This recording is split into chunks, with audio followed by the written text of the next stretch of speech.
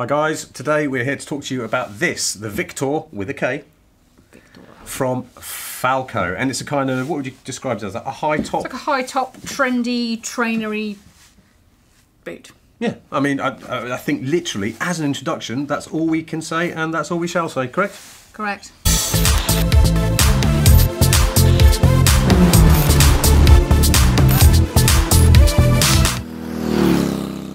So, who are these for?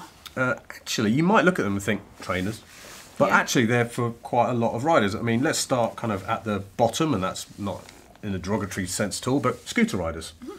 You know, we know lots of young scooter riders who just jump on in trainers. I mean, that's what we used to do in our 50s back in the day. If you're a parent, you're thinking, well, I still want to get you trainers, but let's get you something that's built properly with some protection. So scooter riders, commuters, people who just commute in like London, for example. Mm-hmm. Like we've got friends who commute from one end of London to the other.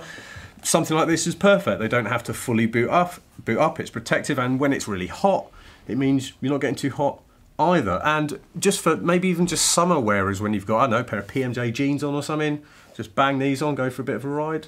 I'm not sure I'd maybe want to go touring for weeks in them, but that's not what these are about. No. So then, what are these made from? Aha, well, these are made from a micro-synth kind of man-made, I don't want to use the word pretend, but it's kind of leather, but not from a cow. Oh. Because, you know, we can shoot spacecraft around the universe now, so goddamn we can make good non-cow leather. Yes, and this is partly what this is made from. Yeah, exactly that.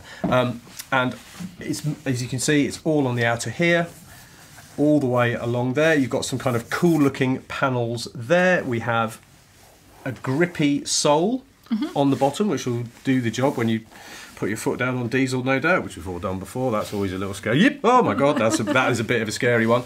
We have a reinforced toe, if you try to really push down on that. And I also see the infamous D30 protection here. Yeah, because we have some ankle cups. Yep. Okay, we all know D30 is really good stuff, so we have the ankle cups as well. Obviously, it's laces done up, and you know, I mean, I'm quite a messy, lacy person. Yes, what can we do about this with the Viktor, Gemma? Well, I do see here that we have a nice garage, lace garage, so you can just pop your laces down there and it won't get caught in, what's say, your chain.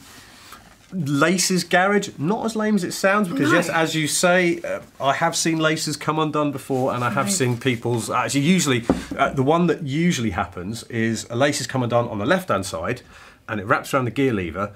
People don't notice, and they go to stop at traffic lights, they go to put their foot out, and they end up going over, and yes, that has actually happened to me. Long ago in the past, it has happened. So, the little laces garage thing, you know what? Sweet. Really, really great. Yeah. So, we've got this nice little camouflage area here. That's right, that is just for a bit of style, and you can kind of see, well, that looks like that'll let water in, right? That's right, there is a high-tech membrane all the way through this, which helps keep you, I mean, obviously if you're pouring water directly into the top of the boot, it ain't going to stay dry. But if you've got your trousers over, if you've got some kind of waterproof trouser over this, covering it, well, the membrane goes all the way to the top. And so directly under the camouflage stuff right there is the membrane. Sweet. So you've got cool looking stuff and cool working stuff. I know, right?